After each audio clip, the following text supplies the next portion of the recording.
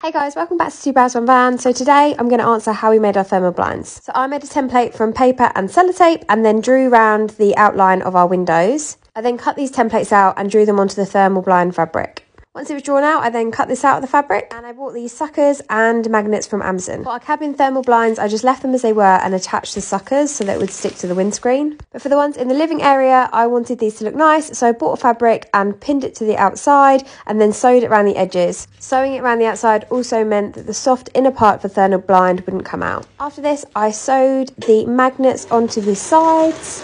Sewing them onto the sides meant that when we put them up in our van, they would stick to the metal. And that was about it. Obviously it takes a lot longer than this video did to actually make them, but we're really happy with the result. It's definitely more cost effective to make these yourselves rather than buy them because they can be hundreds of pounds.